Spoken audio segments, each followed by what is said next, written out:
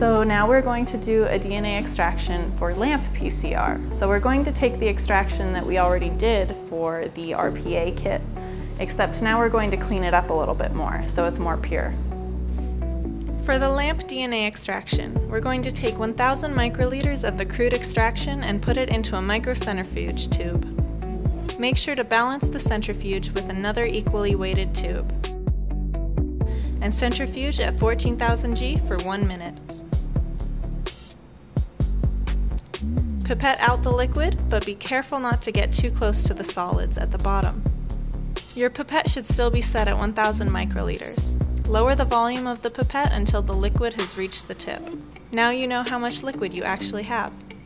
Add the liquid to a new microcentrifuge tube, and then add an equal volume of well-shaken 10% PVP.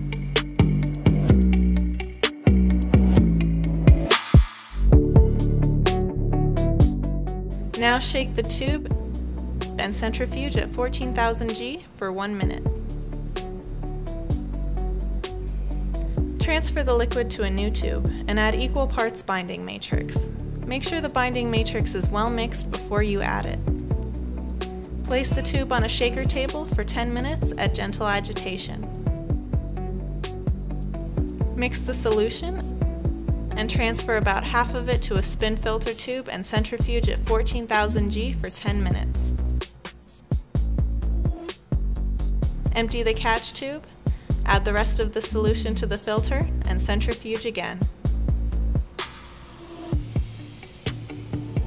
Empty the catch tube again and add 500 microliters of SEWSM to the filter tube to wash the binding matrix.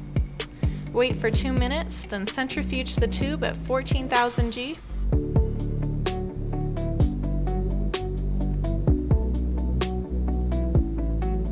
Replace the catch tube with a new tube. Add 100 microliters of DES to the filter tube and wait for 2 minutes. Then centrifuge at 14,000 G for 1 minute. Get rid of the filter and store the catch tube at -20 degrees Celsius.